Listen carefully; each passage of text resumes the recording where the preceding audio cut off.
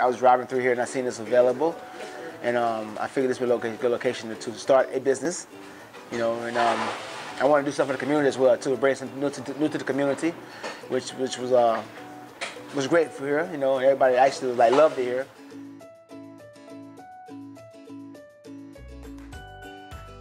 In the future, I see myself having numerous stores. Yeah, numerous stores. I want to continue to grow. I mean, I'm a hard worker. I want to continue to grow and add other businesses elsewhere, you know. My staff they real down to earth. They're very funny. Like one now, I have a costume to bite right. She wants to put it on. It's a chicken costume that I bought for the franchise. It's a whole chicken costume. She wants to put it on and wear it, you know. And she's funny. Her name is Nadine. She's really funny. Miss Charlie. She's our mother here. You know, she's really older. She's like, what, Charlie, 7 years old. She's one of our main cooks here. Been here 5 years with me, 5 years. So we do a lot of outreach with feeding the community. Yeah.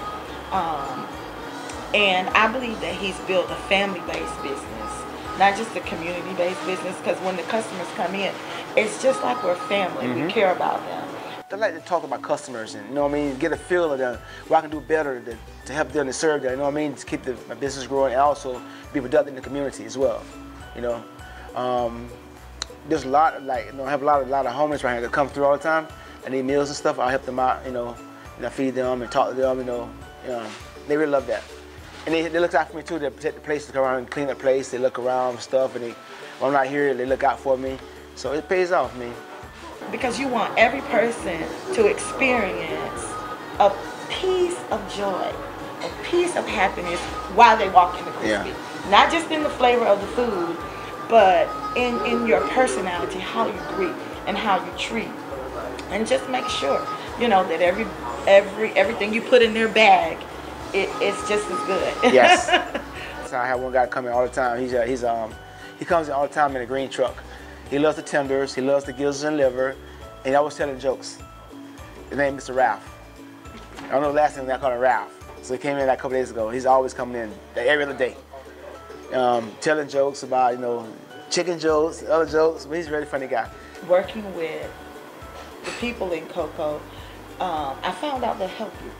All you do is have to let them know, you know, and that's been a great experience for me, because you don't always know the right things to do, but when you have people in the right places and they care about you, like Mrs. Cost. Yeah, Miss Cost, yeah. Because she cares about the community. She really does care about the community, and to know that you have people that's backing you mm-hmm. and rooting for you yes. in the city of Cocoa, that's amazing. So Cocoa is the place to be. It's the place to be